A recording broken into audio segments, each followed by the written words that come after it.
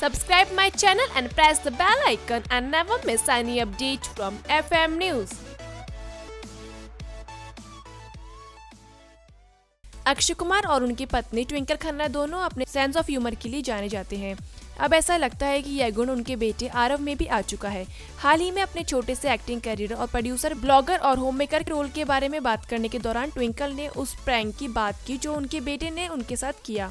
उन्होंने एक इंटरव्यू में बताया, मुझे अच्छा नहीं लगता कि मेरे बच्चे मेरी फिल्में देखें और मेरा बेटा तो बहुत शरारती है।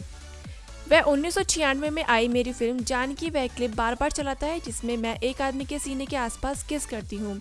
मेरे एक बर्थडे पर तो उसने बकायदा कोलाज बनाया था। वहीं अक्षय से अपनी राय और सोचने की प्रक्रियाएं अलग होने को लेकर ट्विंकल कहती है, हमारी सोशल पॉलिटिकल विचारधाराएं अलग अलग है। इंटरेस्टिंग यह है कि शुरुआती कुछ वर्षों के बाद हमने एक दूसरे को बदलने की कोशिश को छोड़ दिया और एक दूसरे से सीखना शुरू कर दिया। शादियां उस वक्त फेल हो जाती है जब आप दूसरे को अपनी तरह बनाने की कोशिश करने लगते हैं। यह संभव नहीं है।